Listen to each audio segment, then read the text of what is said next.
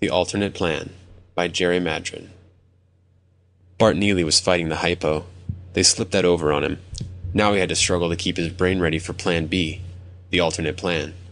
He nodded feebly at his reflection in the mirror over the white enamel dresser. This throat trouble wasn't going to lick him. He lay back on the cool white pillow. Medical men always thought theirs was the final answer. Well, psychologists like himself knew there was a broader view of man than the anatomical. There was a vast region of energy at man's disposal, the switch to turn it on, located in the brain. Rubber-soled shoes squished across the bare floor as Dr. Jonas Morton came into Bart's room. His hair was hidden by a sterile cap, his arms bare to well above the elbows.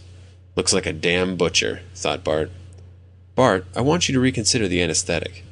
I think you ought to be out for this one, completely out." The doctor's voice became a shade less professional. "I don't tell you how to run your perception experiments. I think you ought to let me judge what's best in the surgical area." "No," Bart whispered hoarsely. It was a hell squeezing the words out. Lifting his voice these days was harder than lifting a half-ton truck. Must be conscious, able to decide. Jonas had to lean down to catch all the words. "Not going to let you take my voice while I'm unconscious, helpless." Dr. Morton shook his head. "You're the boss." "How soon?" 20 minutes. The professional tone became pronounced again. "Your wife's outside waiting to see you. Don't get emotional. I don't want your endocrine system in uproar." The doctor stepped out into the corridor. Emotional.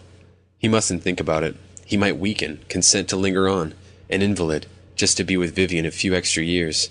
Extra years of indignities calculated to twist the man-woman relationship into an ugly distortion. How romantic it would be. He and Vivian locked in an embrace, the silky softness of her hair falling across his arm, the pressure of her fingers on his back. And then, instead of placing his mouth against her ear and whisper familiar intimacies, he would switch on the light, disengage himself so that he could whip out a pad and pencil, and... His heart skipped at the sound of a pattern of high heels on the corridor. Vivian, Vivian. Her perfume pricked his senses, and it took effort to shout out the emotional response. Remember the need for an alternate plan, he reminded himself fiercely, and then looked upon into his wife's clear green eyes. Without a word, she bent down and lay her face next to his. He was struck with the warmth of her. He gently pushed her head away. "V." My lord, his eyes were wet. What a schoolboy performance. "V, you know I don't want to go on here. If radical surgery is necessary, I want you to remember me as a whole man, not a dummy." "Bart, oh Bart." There was a frown of apprehension on her forehead.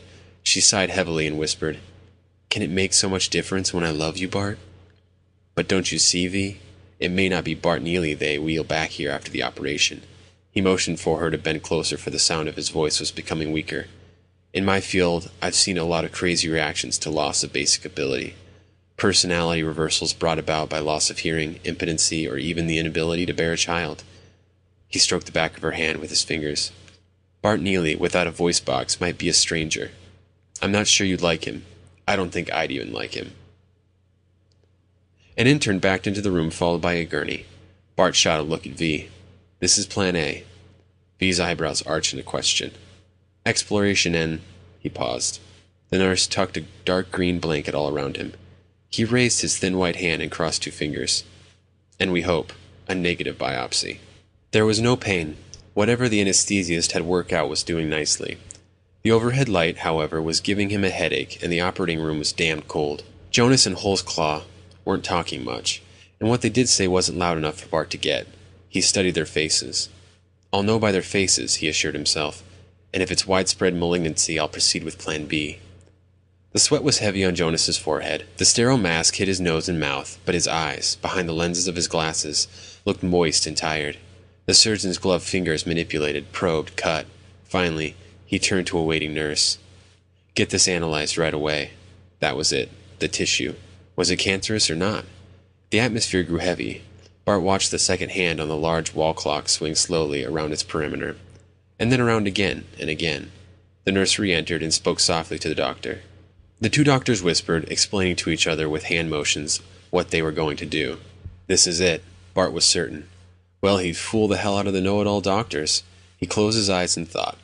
The years he had spent sharpening his perception, his ability to transfer his thoughts, were just the groundwork for this greatest experiment of all. He had transferred thought waves in all forms to all corners of this world with the highest percentage of accuracy. Now Plan B, the alternate plan, was to transfer himself. He was willing himself out of his own body. He He could feel the perspiration trickle down his arms with the effort. It had to work. He had to cheat them out of their mutilation. No, he couldn't fail. He strained against the confines of his body, burdening his brain with the thought. Then suddenly he was free. Bart wanted to shriek with laughter. He outwitted them. There stood gray-faced Jonas working over that shell, not even realizing that it was an empty body. It was like a television play or something. Everyone clustered around a poor stiff on the operating table, repeating the litany of the sawbones: scalpel, sponge, clamps. Bart mentally chuckled and fluttered himself upwards, above the square-shaped hospital with its rows of tiny windows, beyond the polluted air of the city, up and up until there was nothing to look back on. Nothing. Now Bart perceived something ahead. It appeared to be a body of land. It looked marvelously appealing, dark greens, bright yellows, and all the shades in between. He hurried forward, eager to explore what lay ahead. But as he drew closer, becoming more excited over its possibilities, he struck a cold, hard surface which repelled him.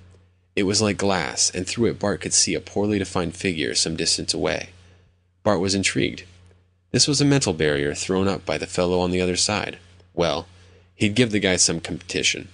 Bart concentrated on crackling the wall, building a visual picture of the breakthrough in his mind. "It's useless. You can't enter here."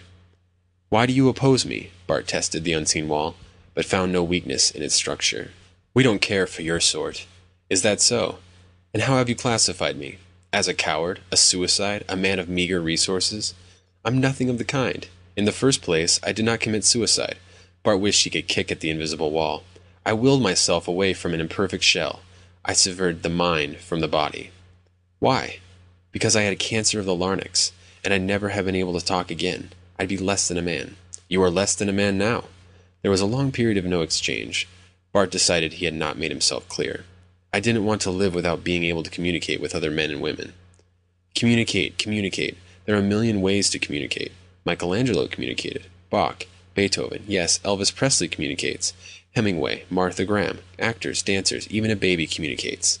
But speech is the least dependable method of all. Few people can explain their love, their pain, their innermost feelings in words. And often a man speaks his thoughts, and having spoken them, finds he really thinks the opposite. No, this is a second-rate expression, and my opinion of you has not been altered by your feeble argument. The other fellow's thought came over the wall, pounding against Bart's subconscious. "You consider yourself a man of great intelligence," it went on, "but your lack of imagination makes you less than mediocre. And as for your mind power, well, you see you cannot cross my mental barrier." "That's not entirely conclusive. There may be a catalyst here in this area, which works in conjunction with your thought processes and not mine.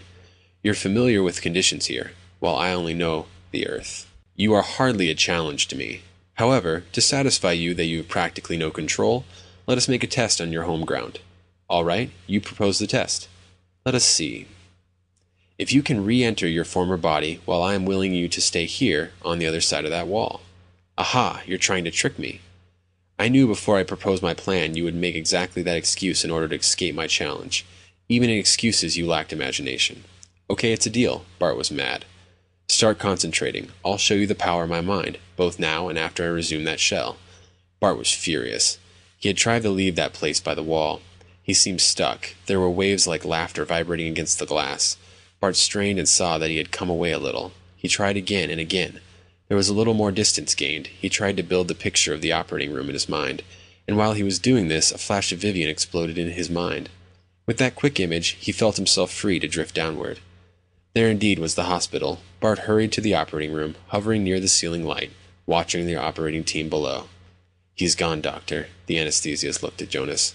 Respiration stopped altogether. "No," thought Bart. "Don't close me out now. Let's open the chest and massage the heart." "Yes, yes. I think it's futile, Doctor. We can try."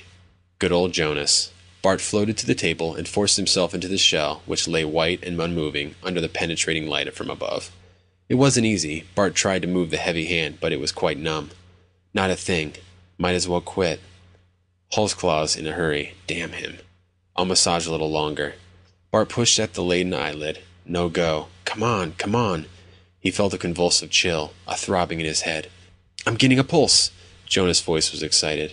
Bart knew there was a searing pain in his throat, but shutting it out of his consciousness was the steady thumping beat of his own heart. End